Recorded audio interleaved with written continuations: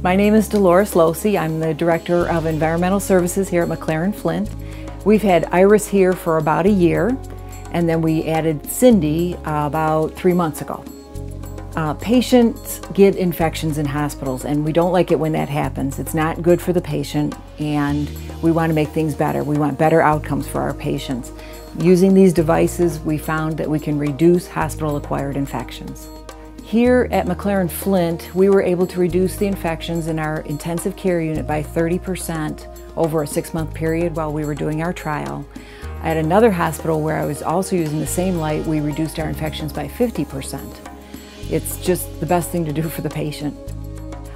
This is the new technology. This can disinfect a room to the point where it's ready for the next patient. It's clean and it's safe. I'm kind of an old school housekeeping manager, and I always thought, no, we don't have to pay all this money. Just give me a couple more housekeepers and I can get things clean.